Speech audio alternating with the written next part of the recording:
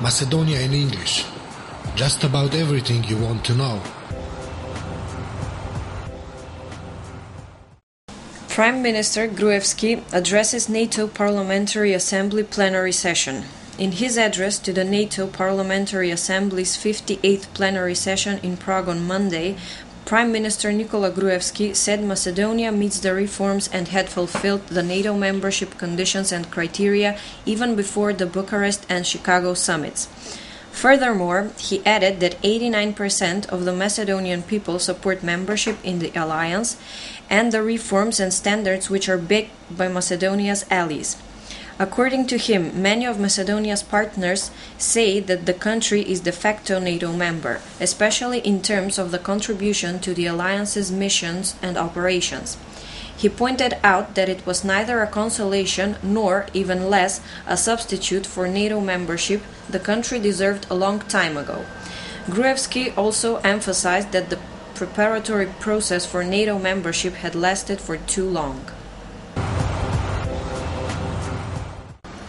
Member of European Parliament Vigenin statements following visit to Macedonia. The sudden activity regarding Macedonia declared over the past weeks is very late and sheds a negative light, not only in front of Macedonia but also in the eyes of our European partners. The Secretary of the National Council of the Bulgarian Socialist Party, in charge of foreign policy and international activity, and Member of European Parliament Cristian Vigenin said following his two-day visit to Macedonia, the Bulgarian news agency Focus reported. According to him, Bulgaria's government failed to achieve its goal of active policy in the Western Balkans, and not only has it not taken significant steps regarding the problematic issues with Macedonia, but it has done the opposite. The inability to formulate and clearly set our demands causes additional confusion, the Member of European Parliament pointed out. Bulgarian Foreign Minister Mladenov on Skopje-Sofia ties. Bulgaria has no problems with Macedonia, but with the nationalist statements of some politicians there.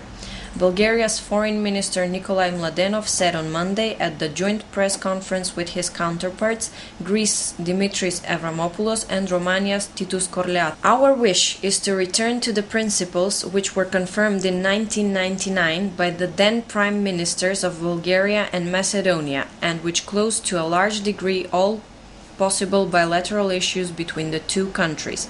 Let's take those principles and confirm them again today, but this time with deeds, he added.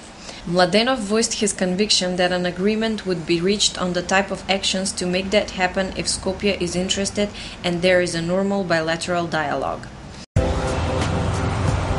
Macedonia in English. Just about everything you want to know.